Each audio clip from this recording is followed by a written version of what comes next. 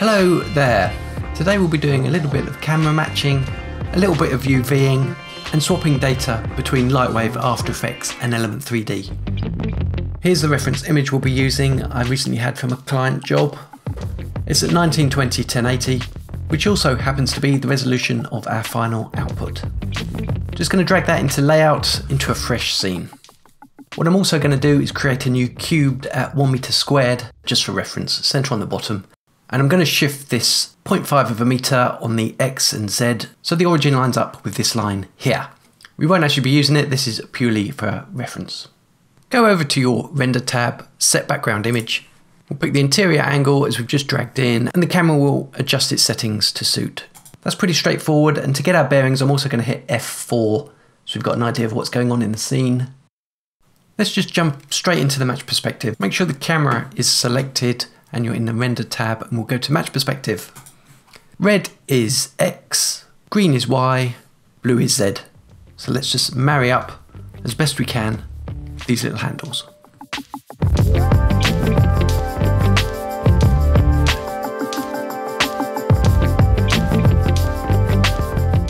Now this is where it's best to have an image with a flaw in it so we can get our perspectives, but we're going to have to guess here. So I'm guessing my perspective point is somewhere, I don't know, back here somewhere.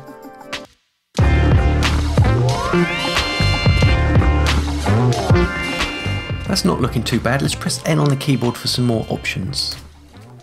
So origin, we'll click on that and that brings us right at 0, 0, 0. So we'll click and drag down in this case to bring it forward.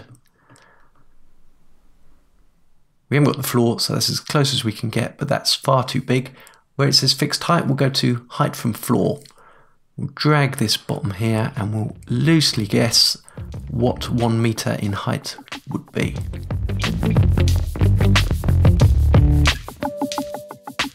Okay, so the origin is lined up with this windowsill here. That's 0, 0, 0, and that's loosely about a meter. So let's press space on the keyboard to drop that tool.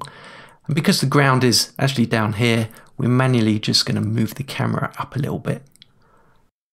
Now remember, if you're not happy with any of this, you can always go back and make tweaks, but you want to do this at the early stages, certainly before you start UVing your object.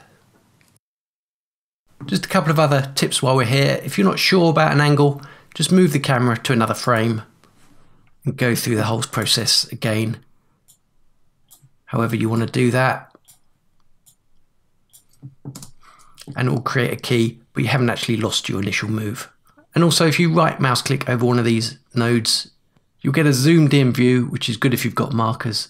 And it also slows the movement down so you've got a fine adjustment. But for now, I'm happy with what I have. Let's move on to Modeler.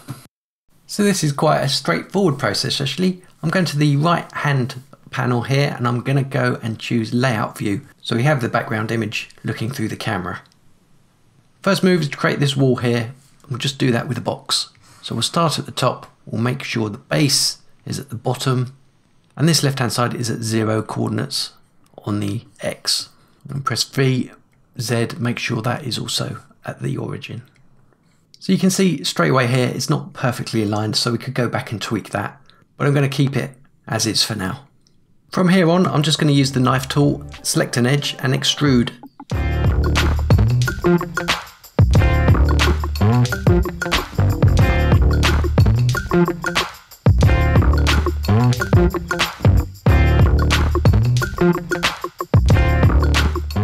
Okay, so that's not too bad. So I'm going to select these pieces here. Again, E to extrude, T to move. Okay, so I've got this box here. I'm going to draw a box out.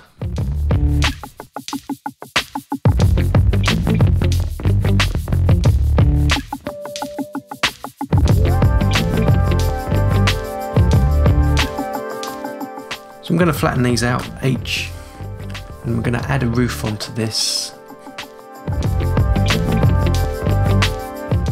Flip that, and I'm also going to add a ground. So ground plane, just so it covers up, just so it covers the floor, V0. Okay to those two. I'm going to select both of those, cut them and put them in a new layer. So they're out the way. In fact, I probably don't even need those 2 points, do I? Okay, now let's sort the window out. Now this is where time is money, which is why I purchased a copy of LightWave CAD. So we go for the Windows option. So let's go to Windows and Doors, and I'm going to choose this window here. And I'm simply going to draw out the window. So that's pretty good, and then I'm going to move it back into the window. I don't have to here, but I'm going to put those into a layer on their own. There they are, and if I bring up the surface editor, they have got their own surface, which will come in very handy.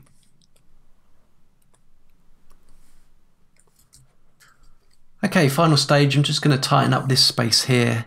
So I'm going to select these points and move them accordingly. So that's all good. Now for the laborious task of UVing, but I'm going to keep this super simple, and I'm just going to use Atlas. You can go to town on yours, I'm not going to. So let's get a texture, plus, let's call it room, live update. So let's have a look at, see what that looks like. Obviously wrong, but I'm going to Atlas here. So I have enough there to select what I need and move into position. So we'll come back after I've done that. So here we are, probably not the best unpack you've ever seen, but it'll work for this. So I've basically got this wall here as one continuous piece, and then I've got the side bits. And the walls here are compacted together, we're not really going to see those. And this lower part is down here.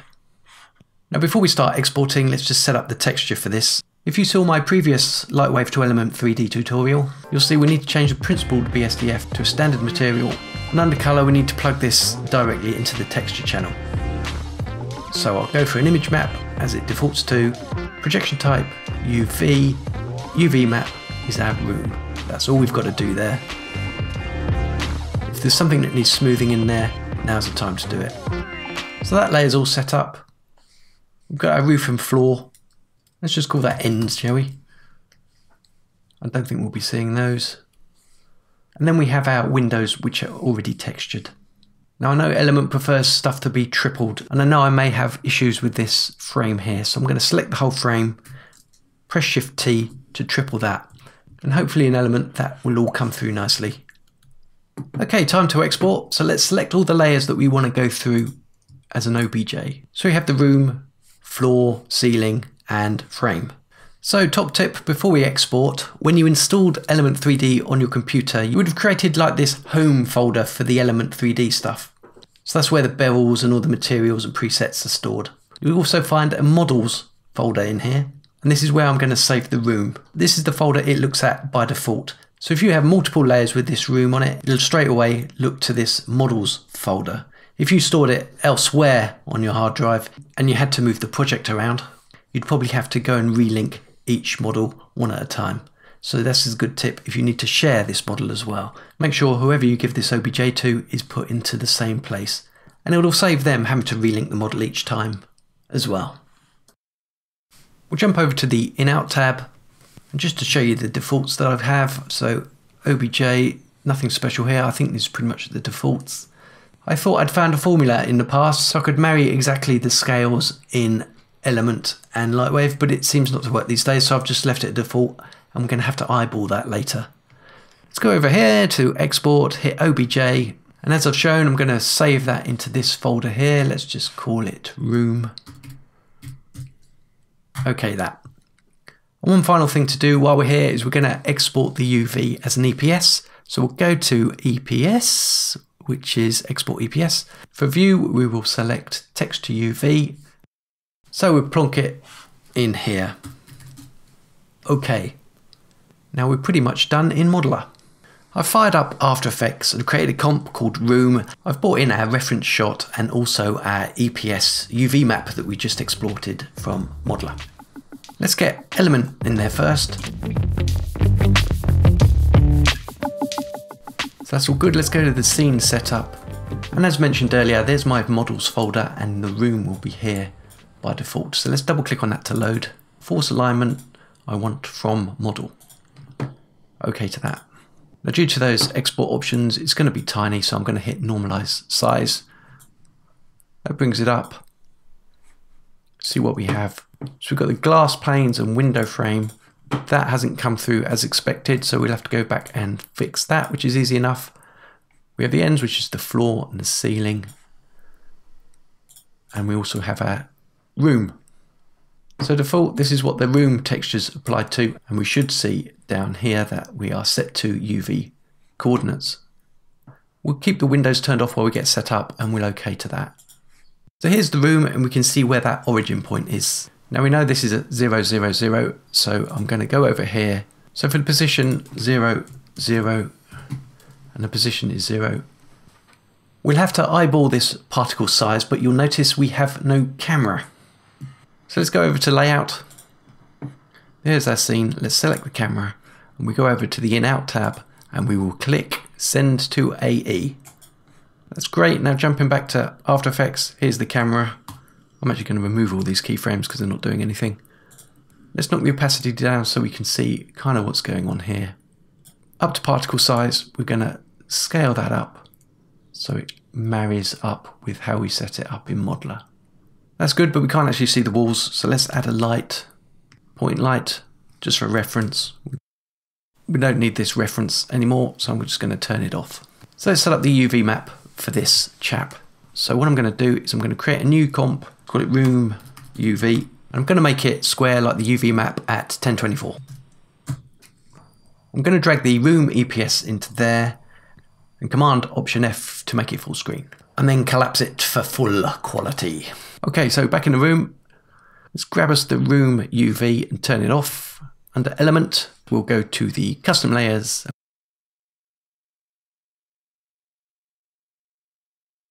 Go back into the scene setup. We're going to point this to the UV map. So let's click on here, load texture, which is layer 1, which we just pointed it at, and OK that, and OK that. And here we go. We've hit F11, we can have a look around. Now it looks like my UV texture is upside down on that wall there. I'm not too concerned about that because I don't think we're going to see that. But that's looking pretty good. So to check this working properly, we're going to lock this comp. We're going to double click on this room UV comp. We're just going to open a new tab. I'm going to peel that off and put it to the side here so we can see both, and I'm going to lock that. So now let's just check this working. Let's make a shape layer. That wall blue, that seems to be working.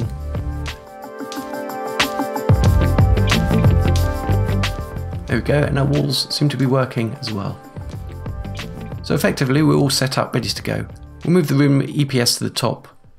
We'll right mouse click on it, turn it into a guide layer so it doesn't show through, and lock it. So we now have a reference of our UV map and we can texture it however we like in here. Let's sort out those window frames. So we'll jump back to Modeler. Here they are here. Now I tripled them last time, but I didn't do all of them. So all I'm going to do is the same process, but without selecting anything. So Shift T, which will triple the whole lot. I need to select all layers again. In-out tab and export as an OBJ. And I'm just going to overwrite the version we saved earlier. So click on that, save and overwrite. So it doesn't automatically update in Element. What we've got to do is we've got to go to the room, which is this one here. We'll click on the E3D, scene setup. Let's turn those on and it should have just automatically updated itself, which it has, which is excellent. Now, if you wanted to save a new model out, you could just go right mouse click, replace model. But for now, this is working exactly as I want it. Okay, great. And that's basically the whole process. You now have enough in there to get on with the texturing and any camera moves, animations, lighting, whatever you need to throw at it. What I really like about this workflow is you can work in either After Effects or LightWave. If you're more comfortable animating the camera in LightWave, do that and just send those details through to After Effects.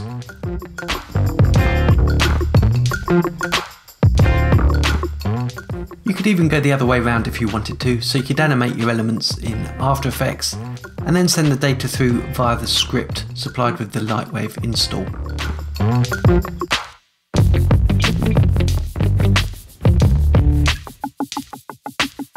Here's a little breakdown of the scene I showed at the beginning. Just the same, we have an Element 3D layer with a room object, and I've just chucked a chair in there, as that was part of the original reference. Similar again with the UV map. Now it just needed to be a decayed wall really, so that made my job a lot easier. It meant I could just throw a few grungy textures in there and position to suit. And also a few environmental things there, so I've just got a simple rain effect on a couple of planes there for a bit of added depth, a tree in the background, more grungy textures on the window, and as you can see I basically colour graded its balls off, and a few lights to make up the lightning effects. So there you go, and again I hope that was of use to you. It's just a crying shame at this time of recording that LightWave is dead.